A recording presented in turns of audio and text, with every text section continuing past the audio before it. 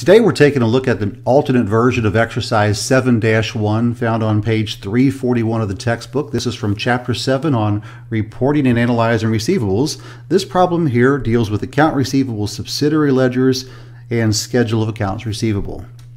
So let's take a look at the data. It says Vail Company recorded the following selected transactions during November of 2015. So we see they had several sales, and all of these sales were on account. They were credit sales. They didn't collect cash for them. There's one transaction that a customer bought some merchandise and returned that merchandise, and then the last transaction is also a sale on credit. We're asked to prepare a general ledger having T accounts for account receivables, sales, and sales returns and allowances. We're also asked to open up an account receivable subsidiary ledger having T accounts for each customer. And we're going to post these entries to both the general ledger and the account receivable ledger. So let's get started. So here we have all the information again from the previous slide. The first thing we're going to do is we're going to open up our three T accounts: the account receivables T account, sales T account, and sales returns and allowance, which is a contra account to sales account. So remember, when we record sales with a debit entry or a credit entry. Which one is it? Hopefully you said credit entry, and a nice handy little tool to remember that in memory aid is that you take credit for good things like sales. So sales get credited, you take credit for good things like sales. Well, if a customer returns something, we're going to be lowering those sales, and we don't lower the sales T account with a debit. Instead, we keep track of all those returns by debiting this special account, this contra account called sales returns and allowances. Then in our income statement, sales less sales returns and allowances will equal the company's net sales for the period. So let's take a look at our first transaction. It says on November the 5th, there was a sale of $4,554 to the customer, the ski shop, and we sold that material to them on credit. So we're going to first debit our account receivables, assets. Those are our debit accounts. We debit assets. Why? Because they have a left-hand balance, and left in the world of accounting means one thing and one thing only. Left means debit. So whenever we sell something on credit, we debit the account receivable account. And then the offsetting entry, the credit part, we're going to credit directly to sales. So we debit account receivables and we credit sales. And then we want to go ahead and post this information to that subsidiary ledger right away. That subsidiary ledger is just a tracking device that says for this particular customer, how much does this customer owe us? So we're going to put down on this customer's account records that they owe us a balance of $4,554. Okay, so with that, we finished the November the 5th transaction. Time to move on to November the 10th transaction, where another sale occurred in the amount of $2,881. This was a sale that was on credit, and how we know that is because we didn't collect cash for the sale. Instead, there was an account receivable created, and this sale was to the entity called Welcome Enterprises. So just like we did for the ski shop, let's post this transaction to our T accounts. First, what are we going to debit? Hopefully you said debit account receivables. Debit account receivables for the $2,881. And what account will get the credit? Well, hopefully you said the sales account. So we're going to credit sales for November the 10th, $2,881. And we're finished, right? No, we're not finished. We have to do what else? We need to update Welcome Enterprises subsidiary account. So let's go ahead and open up the subsidiary account for Welcome Enterprises, and let's post with a debit as well for the amount that Welcome Enterprises owes us as a result of the November the 10th transaction. And that is $2,881. Okay, kind of getting the hang of it now. Let's move on to November the 13th transaction. What two accounts are going to be involved here?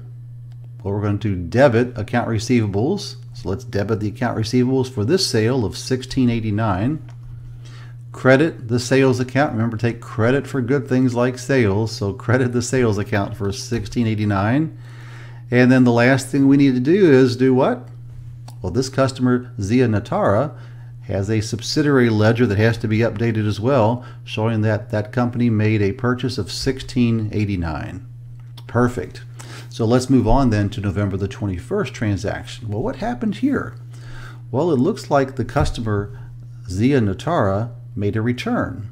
So they returned $436 worth of merchandise. Remember, that's lowering sales, but we're going to keep track of this amount, not in the sales account directly. We're not going to debit sales for the amount of the return. Instead, we're going to debit what? Debit the contra account called sales returns and allowances. So the contra account gets debited for $436. And what's going to be the offsetting entry? Do we do anything to sales here? No, we don't do anything to sales. We need to lower our outstanding account receivable balances by the amount of the return, $436. And we're finished, right? Is Zia Notara's account records, the subsidiary ledger, is that correct for us? Well, no, we have to show that they returned $436 of the merchandise. So let's post that to the subsidiary ledger as well. Okay, good job on that one. And let's move on to the very last one, November the 30th. Another sales transaction on account. This was to the ski shop for $6,006. So what will be the two accounts involved in posting this entry? Account receivables. We're going to debit that for $6,006, and we'll credit sales for $6,006. And we're finished, right? Oh, no, we're not. We have to update the subsidiary ledger also for $6,006. Well, now that we've posted all the transactions, it's time to foot each of the accounts. Just total them up.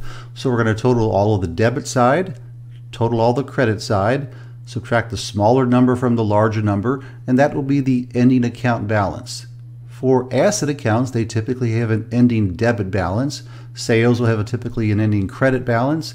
Return, a debit balance, and all of these subsidiary ledgers normally will have a normal ending debit balance as well, unless the customer is overpaid and they're carrying a credit balance. So let's go ahead and foot each of these T accounts. For account receivables, we're going to total up all of the debits, total up all the credits, subtract the smaller from the larger, and our balance is $14,694. There are no debits for sales, so when we foot this, we're just simply going to total all the credit entries, and we'll have total sales of $15,130. Foot the sales returns and allowance account, just one entry for $436 as a debit balance. Remember, this debit balance is offsetting this credit balance, so we'll net these two numbers together, and we'll have a net sales for the period. Let's foot the ski shop.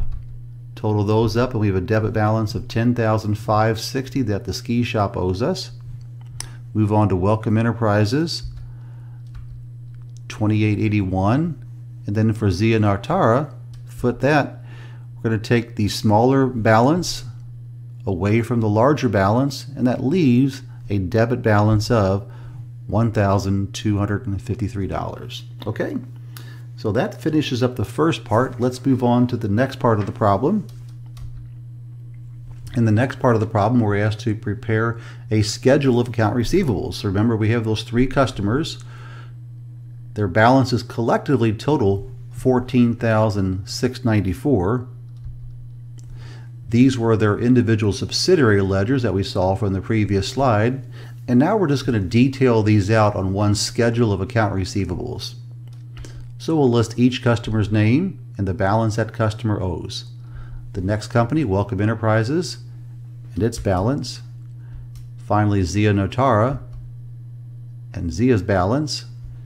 And then we'll total these up, and our total schedule of account receivables of $14,694 equal indeed the amount that we'll list on the balance sheet of $14,694. And that concludes how to solve exercise 7.1, account receivable subsidiary ledger and schedule of accounts receivable.